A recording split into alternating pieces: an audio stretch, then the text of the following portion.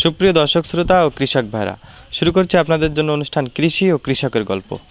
এই মুহূর্তে যে যেখানে বসে আমাদের অনুষ্ঠানটি দেখছেন সবাইকে স্বাগত জানাই আমাদের আজকের প্রতিবেদনে। আজকে আমরা এসেছি সাতক্ষীরা সদর উপজেলার পুরাতন সাতক্ষীরা এলাকায়। এখানে একটি ফার্ম রয়েছে, জাহান এগ্রো অ্যান্ড ডেয়ারি ফার্ম।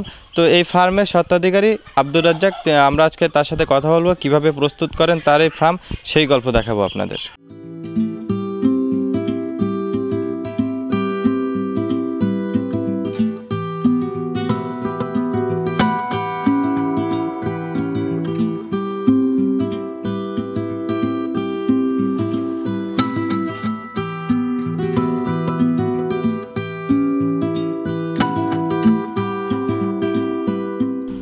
কথা বলছি জাহান এগ্রো অ্যান্ড ডেয়ারি ফার্মের স্বত্বাধিকারী আব্দুর রাজ্জাকের সাথে। চাচা কেমন আছেন? খুব ভালো আছি। আপনার এই যে ফার্মে কয়টা গরু আছে? আমার ফার্মে এখন বর্তমান 8টি গরু আছে। এই ফার্মটা কত সালে শুরু করেন? এই ফার্মটা 2014 সাল থেকে। ফার্মটা শুরু করার চিন্তাটা কেন আসে আপনার মাথায়? আমাদের দেশে আসলে গরু মাংসরও দাম বেশি, দুধও মানে বাচ্চাদের দুধেরও প্রবলেম, তাই চিন্তাভাবনা এসছে। আমার এক বোন ছিল ঢাকায়, সেই বোনের থেকে উদ্বুদ্ধ হয়ে আমি আর কি এই ডেয়ারি ফার্মের মাথায় এসছে। তো ফার্মের এই যে ঘরটা প্রস্তুত করেন কিভাবে? প্রথমে এই ঘরটা প্রস্তুত করতে মানে ইট বালি সিমেন্ট মিনিমাম 4 লক্ষ টাকা খরচ হয়েছে শুধু ঘরের জন্য? শুধু ঘরের জন্য। পরবর্তীতে এই যে ঘরে আপনার কয়টা গরু আছে? ঘরে এখন বর্তমান 8টি গরু আছে। এর আগে এখানে গরু ছিল আরও 18টা গরু ছিল, অনেক গরু কমাই দেওয়া হয়েছে, আবার নতুন গরু কেনা হবে। সব কি মানে দুধ উৎপাদন করার জন্যই গরু পালন করেন? শুধু দুধ না, দুধের পাশাপাশি মোটা তাজাকরণও আছে। কোরবানির সময় যখন কোরবানির ঈদের সময় বিক্রি করার জন্য এডি গরু রাখা হয়। কতটা জায়গা লাগে একটা গরুর জন্য? বড় গাভীর জন্য 8x7, যেগুলো একটু ছোট সেগুলো 6x7। এই গরুকে আপনি সারাদিন কি কি খাওয়াতে হয় এবং এদের খাওয়ানোর রুটিনটা কি? এদের খাওয়ানোর রুটিন মানে 3 বার খাওয়ানো হয়, আর এক্সট্রা একবার দেওয়া হয়, সেটা ঘাস, মানে কাঁচা ঘাস। এরা কি কি খাবার খাওয়ালে এদের দুধটা বেশি ভালো পাওয়া যায়? এদের আছে ভুসি, ভুট্টা, সয়াবিন খোল, সরিষার খোল, পালিশ, সব কিছুই মানে মাপের ভিতরে, একটা মাপের ভিতরে নির্দিষ্ট মাপ ছাড়া অন্যভাবে দেওয়া যাবে না। এখানে আপনার যে গরুগুলি আছে এটি পরিচর্যা করতে কয়জন শ্রমিক কাজ করে? আমরা 2 জনে কাজ করি, আমরা স্বামী স্ত্রী 2 জনই কাজ করি। এর এই জামনা কাটার থেকে আরম্ভ করে এভরিথিং, গরু গোসল করানো, গরুর খাওয়ানো, মানে পরিচর্যা ও গোল পরিচর্যা সব আমরা নিজেরাই 2 জনেই করি। প্রাথমিকভাবে আপনি কত টাকা দিয়ে শুরু করেন? আমি প্রথমে এই গোল আর মানে ক্যাশ টাকা ছিল 10 লক্ষ, তার মধ্যে গোল করতে 4 লক্ষ টাকা চলে গেছিলো। তারপরে বাকিটা গরু কেনা। এইবার গরু কেনার পরে একের পর এক বিক্রয়, কেনা বেচা চলে আর কি। এর ভিতরে অনেকেই বড় বড় গরু হয়ে যায়, যখন দুধ বেশি হয়ে যায় তখন স্বাভাবিক গোল চালানোর মতন গরু রেখে বাকি গরু দুধের গরু বিক্রি করে দেয়। এই গরুগুলো মানে কোথা থেকে সংগ্রহ করেন এবং কতদিন পরে এই গরুগুলো দুধ দেয়? আমাদের এই স্বাভাবিক বিভিন্ন এলাকা ভিত্তিক ঘুরে দেখি গরু, যেসব গরুর দুধ বেশি হয় এরকম ধরনের বাছুর কিনে নিয়ে আসি। এই বাছুরটা আমি 4-5 গরুর দুধ বেশি হয় সেই গরুর বাছুর কিনে নিয়ে আসেন? হ্যাঁ, মানে বিভিন্ন জাত আছে, এই জাতের বাছুর কিনে নিয়ে আসা হয়। এই বাছুর আমরা পরিচর্যা করি, সেই পরিচর্যার পরে 4 মাস 5 মাসের মধ্যে বনি দিয়ে হয়। দেখা যায় 16 মাস 18 মাসের ভিতরেই আমার বাড়িতে পূর্ণ গরুতে রূপান্তরিত হয়। কোন গরু বেশি দুধ দেয় বলে আপনার মনে হয়?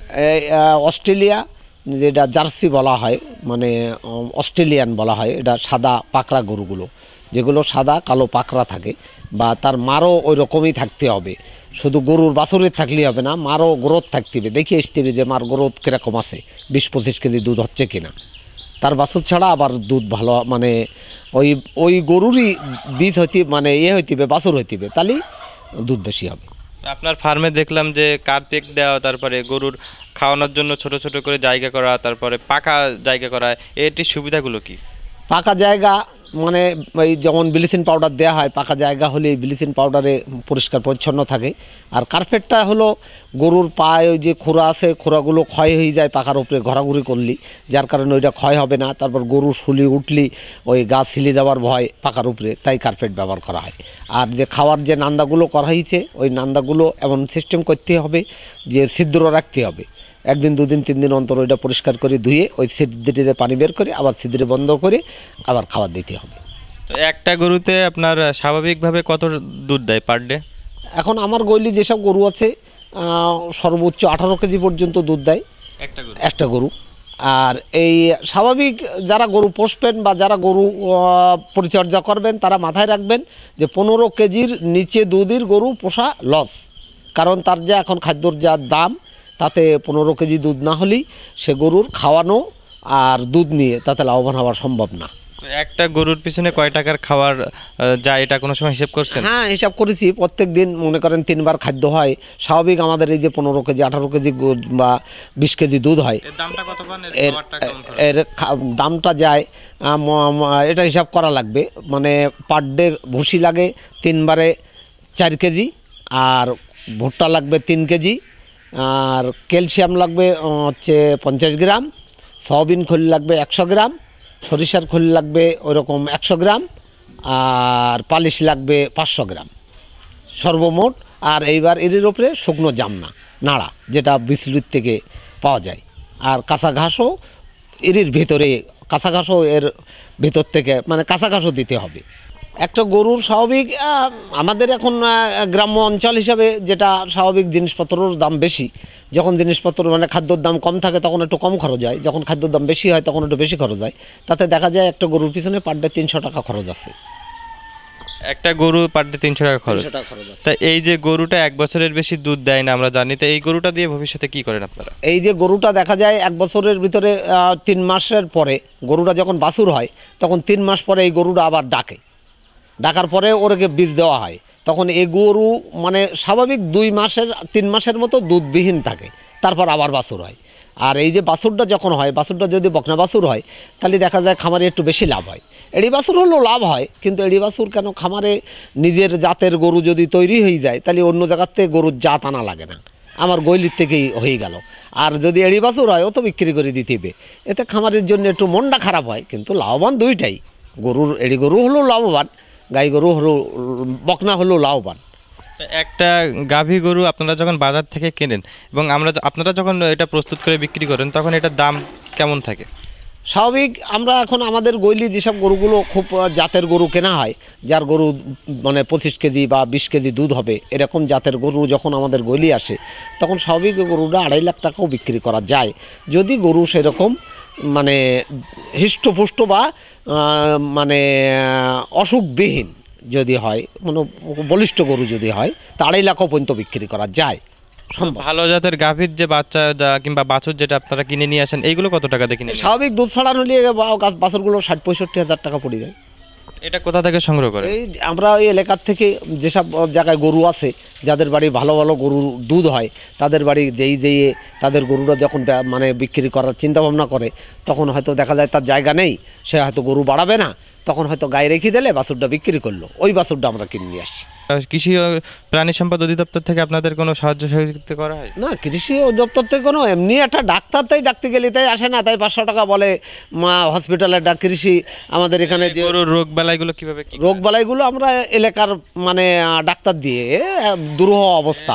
রোগ বালাইগুলো কী কী রোগ বালাই হয় এখানে দেখা যায়? মানে এই সিজনে এখন খোরা রোগের সম্ভাবনা, আর আমাশা হয়, কেন খাবার তারতম্য হলে আমাশা হয়। তারপরে দেখা যায় মানে বেশিরভাগই খোরা রোগ আর আমাশা।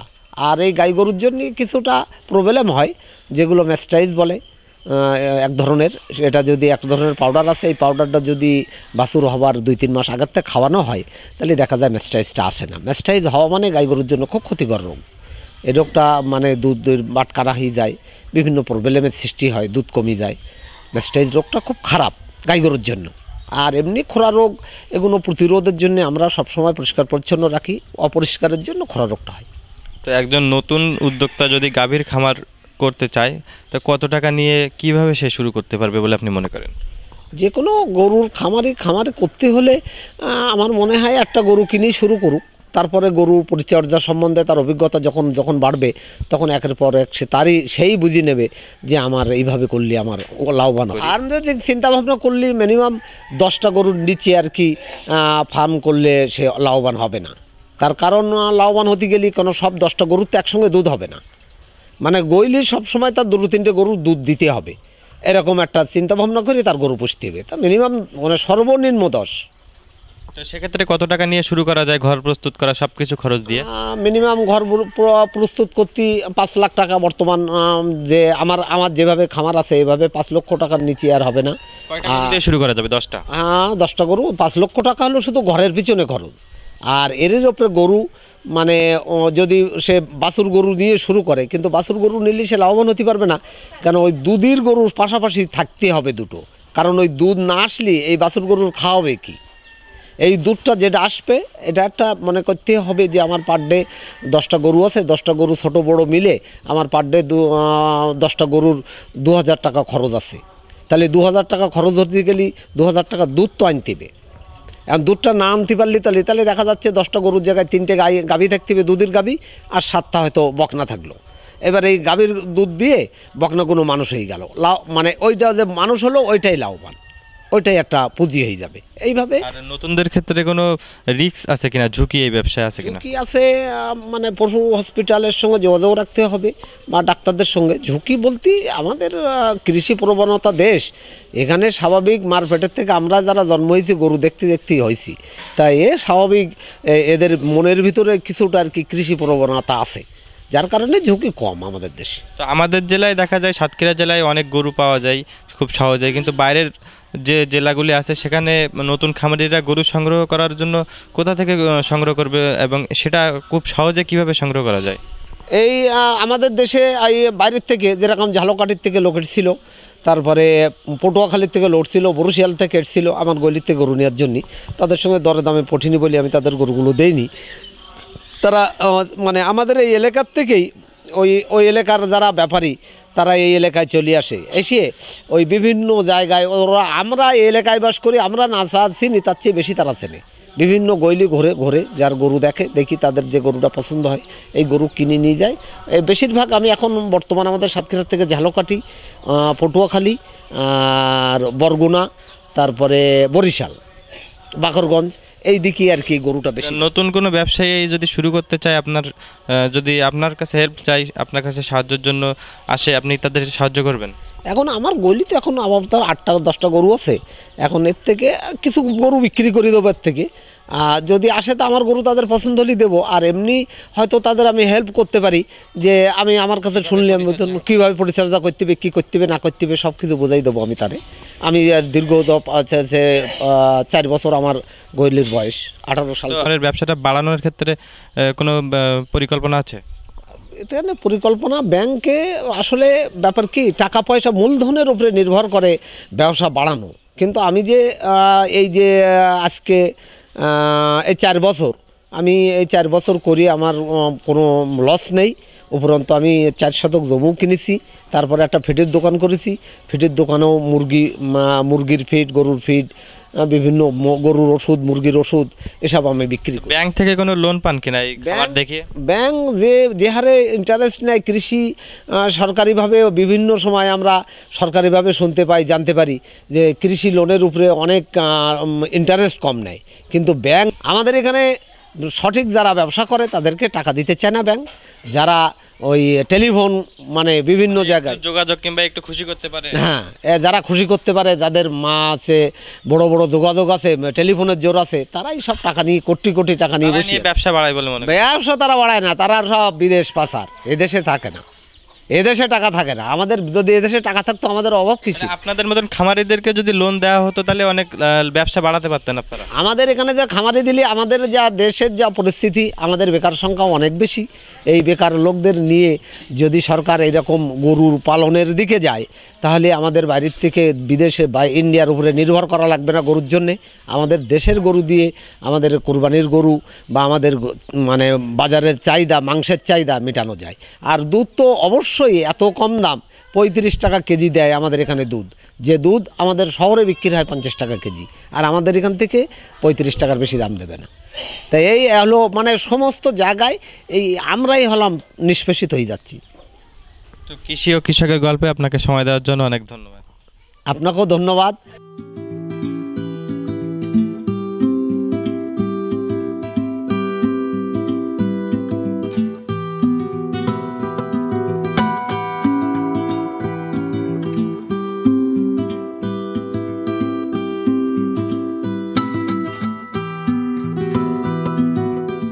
সুপ্রিয় দর্শক, আমাদের ভিডিও আপনাদের ভালো লাগলে কৃষি ও কৃষকের গল্প আরও দেখতে আমাদের ইউটিউব চ্যানেলটি সাবস্ক্রাইব করে আমাদের সঙ্গে থাকুন। দেখা হবে পরবর্তী পর্বে।